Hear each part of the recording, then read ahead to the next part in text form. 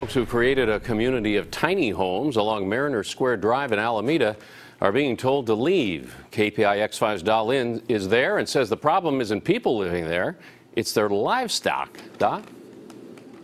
Well, Alan, behind that fence, there are llamas, sheep, and pigs, along with other animals living in there.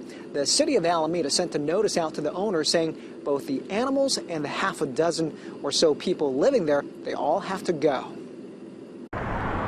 From the outside, it looks like a storage yard for shipping containers, but inside is an urban farm with plants, animals, and even tiny homes. Problem is, this lot is zoned for industrial use. City inspectors say animals and people can't stay here. They believe people converted some of the shipping containers into living spaces.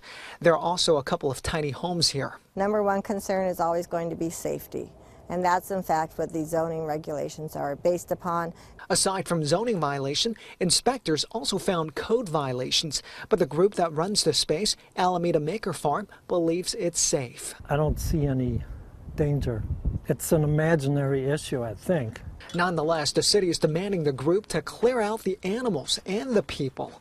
At last week's city council meeting, the group took in one of the farm animals, asking city leaders for more time to move. I believe this is the first time we've had a real pig here.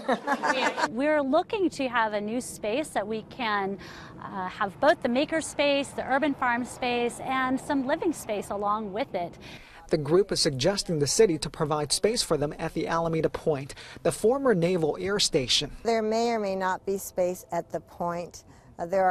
I know people think that there's all this empty space not being used, but honestly it is being used. Nearby businesses say the people living there are good neighbors, though they say about 10 or so pigs got out recently and wandered onto the street.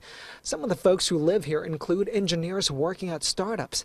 One business owner across the street says the city is doing the right thing. A mess. I mean, it's not in keeping with the buildings and the businesses surrounding it. The Alameda Maker Farm is now looking at a piece of land out in the Delta.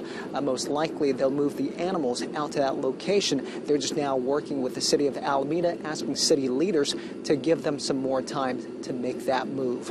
Live in Alameda, I'm Dal Lin, KPIX 5.